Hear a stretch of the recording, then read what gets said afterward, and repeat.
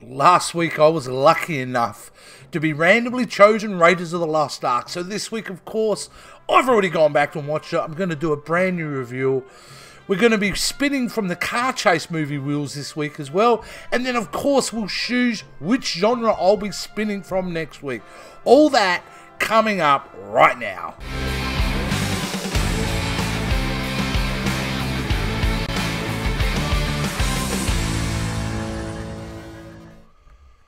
Raiders of the Lost Ark. What can you say about one of the greatest action films ever made? Everyone who's probably ever seen this film would agree that this is the best of the series and also one of their favourite movies they've ever seen.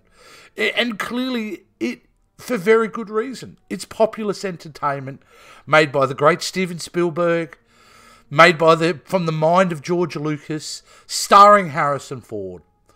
And why this film is such a classic? Because it keeps to simple genre format that date way back to the 30s with serials.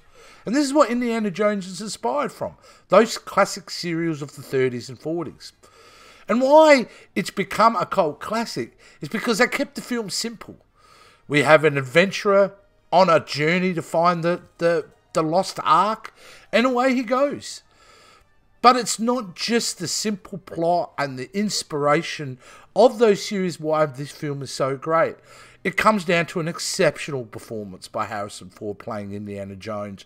I can't imagine anyone else in this role. And one day we will see somebody replace him. But until then, he's iconic in this film. He's one of those heroes that we're not used to seeing at that point, especially when this was made. Generally, heroes always win the day. And yes, Indiana Jones does win most battles he's in, but not without getting his butt kicked every time. I mean, for an example, right here, he looks like he's going to climb out of it. Boom! It's going to slip. And it does. But he always gets through. Harrison Ford is exceptional in this film, but he's not the only exceptional actor in it. Karen Allen is probably in her career-defining role, playing Marion Ravenwood. And their chemistry together is incredible. It really is. But what makes this film, why I love it so much, is right now we're looking at the opening scene. This film starts you in mid-adventure. Straight away, you're following our hero as he goes and finds the idol. And straight away, he's in a lot of danger. And by the time the scene finishes, boom, we're straight into the film. We're straight back at his college where he is a college professor. And we're introduced to the CIA agents who tell him about the theory that the Nazis are trying to find the Lost Ark. I'm not going to explain the whole film to you because it is such an epic film. It's really hard to review this because what do you say that everyone else hasn't said? So I've only got to talk about my experience with it. And that is, this film holds a really special place in my heart. Just because it's one of those films that is almost perfect. It's efficient in its storytelling. It's efficient with its action. And it certainly is a popular film amongst everybody. I can't imagine anybody, whether you're young or old, that won't enjoy this rousing adventure. Raiders of the Lost Ark is the classic film. It remains one of the best pieces of cinema that has been made in the last 40 years. And you can argue that all day long, but I think you'll find most critics agree. Either way, Raiders of the Lost Ark, when is the last time you've seen it?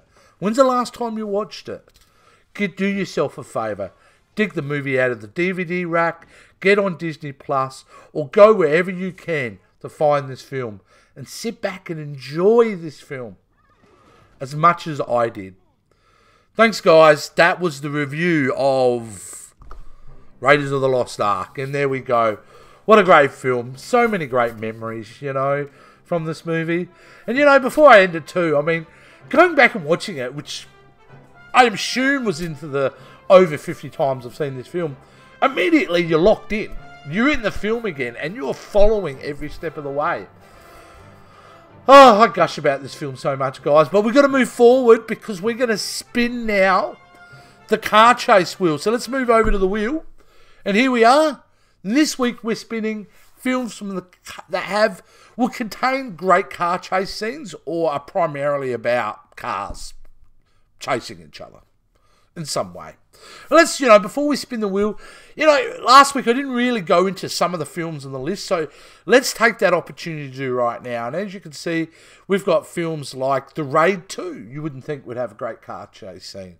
We've got The Blues Brothers. We've got Bullet in there. Things like Death Proof and Gone in 60 Seconds, of course. Bad Boys 2. To The Italian Job. To The Transporter. Jack Reacher. Mad Max Fury Road. Ronin, and the list goes on. So there's 20 films there that we've randomly chosen, put in this wheel, and one of those films that I'm just about to spin, I will need to go and rewatch and do a review on next week's show. So without further ado, let's spin this wheel and see where we end up. Alrighty, I want to let this sit for a minute. Jeez, I hope I go and get a stinker. I was lucky last week to have Raiders of the Lost Ark, but the week before, Green Lantern. Here we go. Well, I've landed on Jack Reacher, and guess what, guys? My knowledge on Jack Reacher is absolute zero. I've never seen it.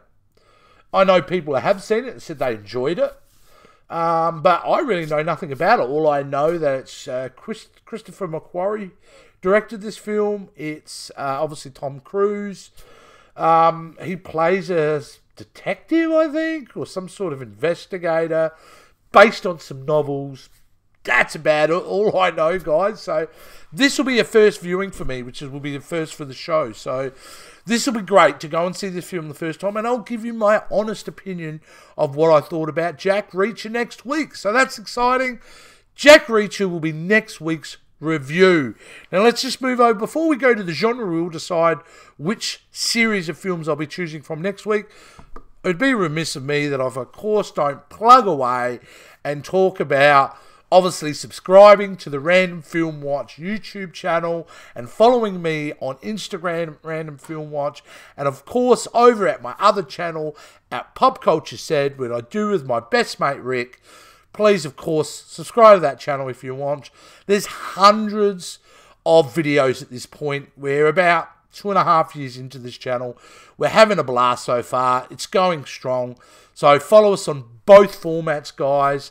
And yeah, let's move on to the genre wheel. Okay, the genre wheel. Again, I'm going to take a little bit of time to talk about some of the genres that are currently on this wheel. And we've got things like thrillers, we've got westerns on there, ghost films, we've got sword and sandal films, we've got indie classics as well as, martial arts films, of course, teen comedies. There's a whole slew of genres there, guys. Let's start it. Let's spin the wheel. Let's check out what genre I will be spinning from next week. Let's have a look. All right. We'll give it the old countdown. 3, 2, 1. Let's stop that wheel. Let's see what we got. Right. By the looks of it, this is going to be an interesting one because we've picked Oscar winners. Now, that's going to be great because Oscar winners are basically, well, how do we interpret this? This film that contains what I would interpret as Best Picture winners. So these will be movies on the wheel that will be Oscar winners for Best Picture that I'll be spinning next week. So that's pretty great. We're going into a random direction here, guys. That's what the show is all about. Next, I'm doing Jack Reacher. I'll be watching that in the next week. Do a review on that next week. And then we'll be spinning the Oscar winner wheel and see what film I'll be watching next week.